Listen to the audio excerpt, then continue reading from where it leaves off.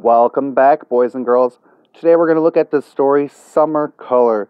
Again, this is written by Diana Murray. We've read a bunch of books by her so far, and we're going to take a look at that. Before we get into it, though, go ahead and click that like and subscribe button if you haven't already done so. Alright, let's get into this one. Summer Color. I bet you this story is about summer. If you didn't laugh at that, you probably should have. The hot summer sun lights the sky like a torch as folks fan themselves on the shady back porch. The sparrows keep chirping a song, soft and mellow, and sunflowers reach up with petals so yellow.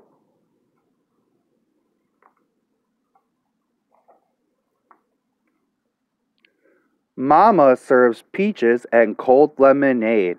It's hard to stay cool, even here in the shade. Daddy and Uncle bring chairs from the shed.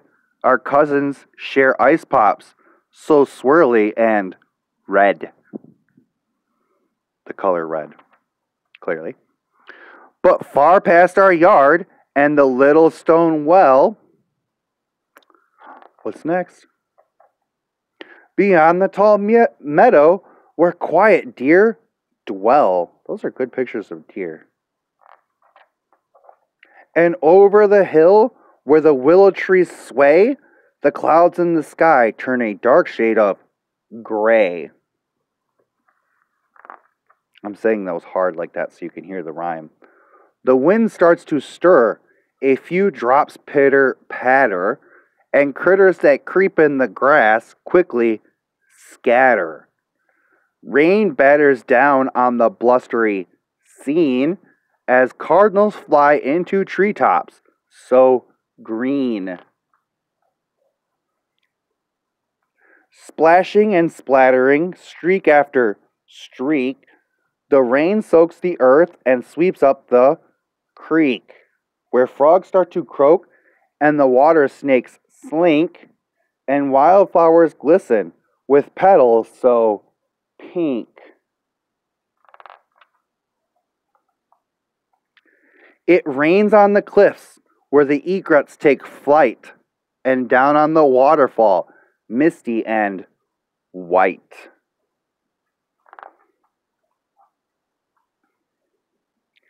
It rains on the lake where the paddle boats rock, and drenches the people who fish from the dock.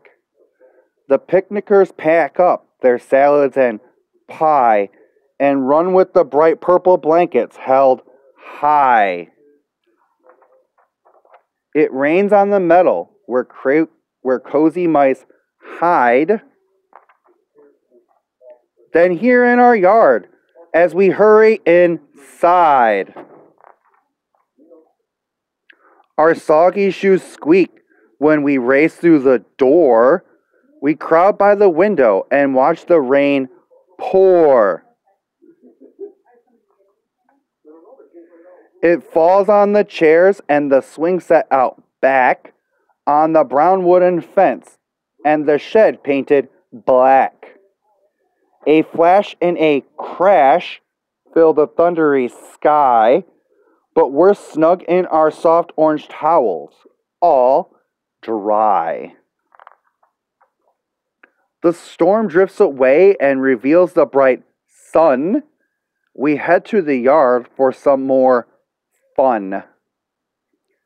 The rain left behind a refreshing cool breeze and silvery droplets that sparkle on trees, and plenty of puddles for playing in too, and in each reflection, a clear sky of blue.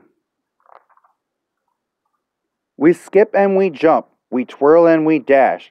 Our hot summer day ends with a splash.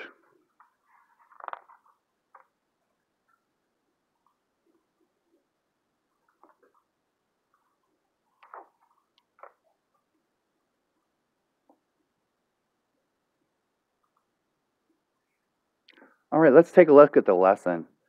Again, when we meet together for virtual students, that will be in a Zoom meeting, and we will talk about this in that meeting. For the A and B students, when we meet face-to-face on your hybrid days, be prepared to discuss how you can help the character in this book with the superpower that you chose from the week 1 lesson.